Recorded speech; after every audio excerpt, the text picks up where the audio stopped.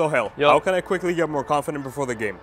Quickly getting more confident, let me share a trick with you guys that I use. So most of you guys before a game, you're just sitting on the bench, sitting in the locker room, quiet, not moving at all, and just waiting for the team warm up to start. Instead, I want you guys coming out to the football pitch and getting touches on the ball. Juggle the ball, dribble with the ball, do some one touch, two touch passing, because once kickoff starts, now you have a lot more touches on the ball than other players, so your confidence is gonna be a lot higher.